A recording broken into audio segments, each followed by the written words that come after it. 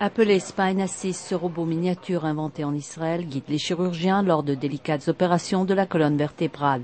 Spine Assist réduit considérablement les risques qu'engendre ce genre d'opération. Conçu par des chercheurs du Technion, Spine Assist est construit par une société israélienne. What I'm holding in my hands now is actually the smallest miniature robotic, the smallest medical robot that exists today in the world. It's an Israeli innovation. Its precision is with microns. Our ability to control its motions is within the area of 10 microns. There is nothing like that in a medical robotic in the world. Une opération de l'épine dorsale effectuée à l'hôpital Hadassah de Jérusalem le mercredi 9 mai a montré comment Spine Assist peut aider les chirurgiens dans leurs tâches. Spine Assist navigue à l'intérieur du corps du patient et identifie la position la plus adéquate pour insérer les implants et localise les points à soigner le long de l'épine dorsale sans toucher aux nerfs du patient.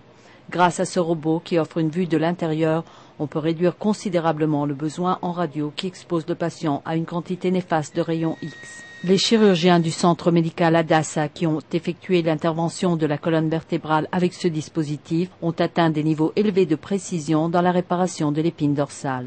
As long as we have the digital map of the body itself, and we have it because we get data from the CT and from the X-ray of the patient, we know to point on this CT the target that the surgeon wants to either evacuate or to insert the screw, and the system moves actually external to the patient and bring the surgical tool to the right trajectory that allows minimally invasive and precise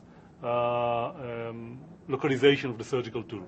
We can say that we achieved very high accuracy with the aid of the robot.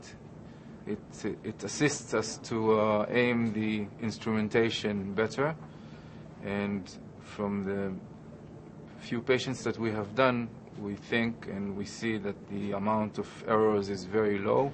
Le Spine Assist peut être comparé à une sorte de GPS dans le corps humain qui permet aux chirurgiens de naviguer le long de l'épine dorsale de leurs patients.